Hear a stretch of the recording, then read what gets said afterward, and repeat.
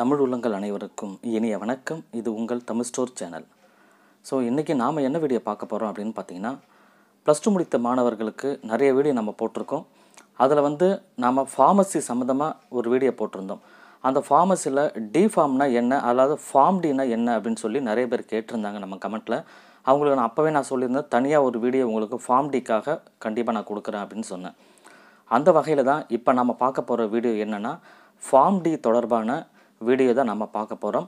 இது Pharm Dனா என்ன, இந்த டாக்டர் ஆஃப் ஃபார்மசி அப்படின்னு சொல்கிறது எலிஜிபிலிட்டிலாம் என்ன, இதனோட ஃபீஸ் டீட்டெயில், எந்த காலேஜில் பெஸ்ட்டாக இருக்கும், இந்த கோர்ஸ் டீட்டெயில் முழுக்க என்னென்ன விஷயங்கள்லாம் இதில் இருக்குது அப்படின்றத டீட்டெயிலாக நம்ம பார்க்கலாம்.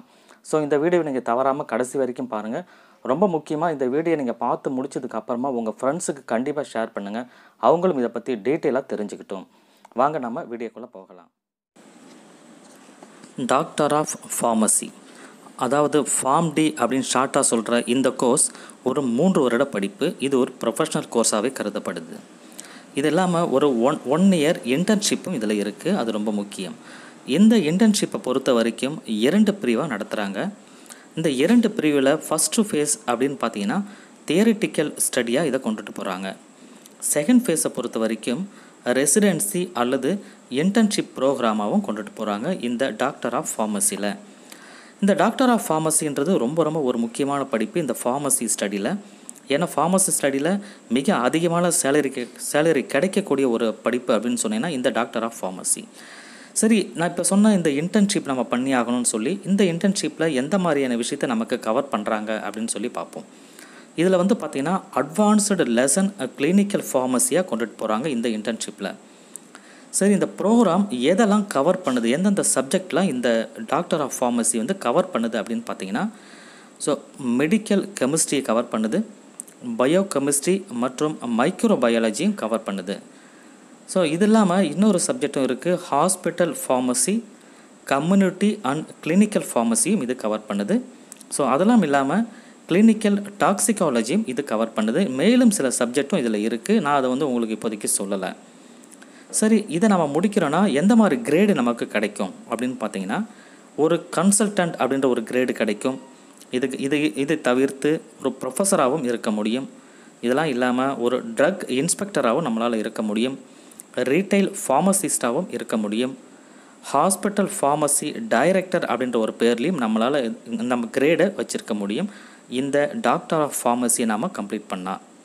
சரி, நம்ம இந்த அளவுக்கு நமக்கு கிரேடு கிடைக்குதுன்னு சொன்னால் நாம் இதை படிக்கிறதுக்கு எவ்வளோ ரூபாய் நம்ம செலவு பண்ண வேண்டியது வரும் அப்படின்றது ரொம்ப முக்கியமான விஷயம்.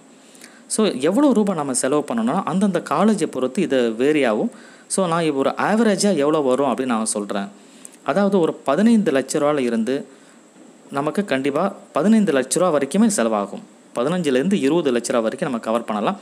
ஸோ அது வரைக்குமே செலவாகும் இந்த 3 வருடம் முடிக்கும் பொழுது.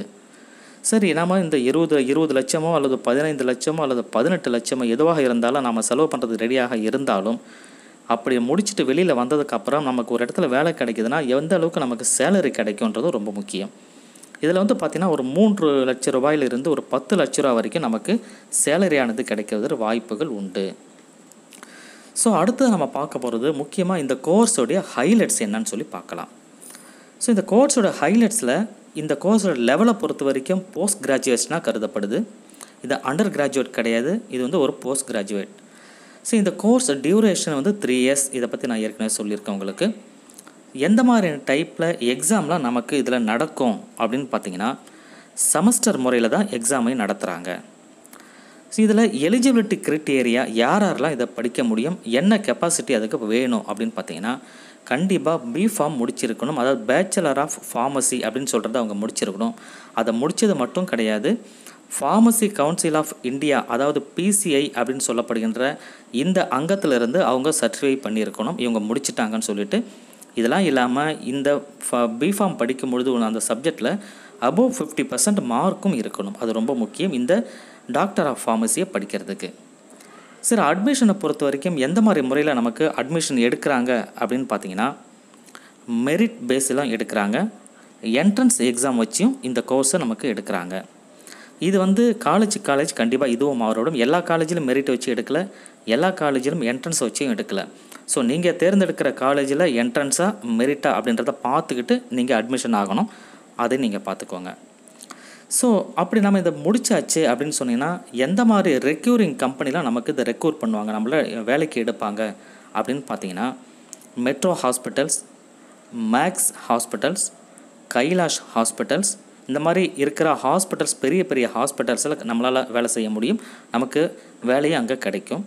இது இல்லாமல் ரிசர்ச் சென்டராக இருக்குதுன்னா முக்கியமான ரிசர்ச் சென்டர்லையும் கிடைக்கும். உதாரணத்துக்கு நம்ம குளோபல் டேட்டா ரிசர்ச் சென்டர் போன்ற பெரிய பெரிய ரிசர்ச் சென்டரில் நமக்கு வேலைகள் கிடைக்கும். ஸோ அதனால் நல்ல ஒரு படிப்பாகவும் இது கருதப்படுது.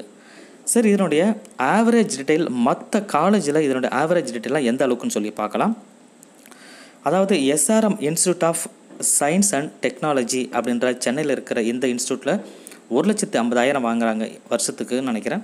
ஸோ இது கரெக்டாக தெரிஞ்சுக்கிட்டு போயிட்டு நீங்கள் ஜாயின் பண்ணுற மாதிரி இருந்தால். அதே போல் ஜேஎஸ்எஸ் இந்த காலேஜில் பொறுத்த வரைக்கும் இது எல்லாமே சென்னை காலேஜஸ் தான், 72,000 அப்படின்னு கோட் பண்ணியிருக்காங்க. ஸோ ஸ்ரீ ராமகிருஷ்ணா யூனிவர்சிட்டி இதில் வந்து பார்த்திங்கன்னா 1,50,000 ரூபாயிலிருந்து 1,60,000 வரைக்குமே இதை சார்ஜ் பண்ணுறதா தெரியுது. இதில் ஃபீஸ் டீட்டெயில் இயராக இல்லை எப்படி பே பண்ணுறாங்க அந்த முறை நமக்கு தெரியல கரெக்டாக. அதை நீங்கள் தெரிஞ்சுக்கிட்டு இதை வந்து பண்ணுங்கள். ஸோ உங்களுக்கு கரெக்டான ஃபீஸ் டீட்டெயில் வேணும்னு சொன்னாலும் நீங்கள் சொல்லுங்கள். இதை டேரெக்டாக நான் காலேஜில் விசாரித்து கூட உங்களுக்கு நான் சொல்கிறேன். நீங்கள் கமெண்ட்டில் சொல்லுங்கள், அதை பற்றி நான் உங்களுக்கு கிளியராக எக்ஸ்பிளைன் பண்ணுறேன். ஸோ இந்த வீடியோ உங்களுக்கு கண்டிப்பாக பிடிச்சிருக்குன்னு சொல்லி நான் நினைக்கிறேன். ஆஃப்டர் +2 முடிச்சதுக்கப்புறம்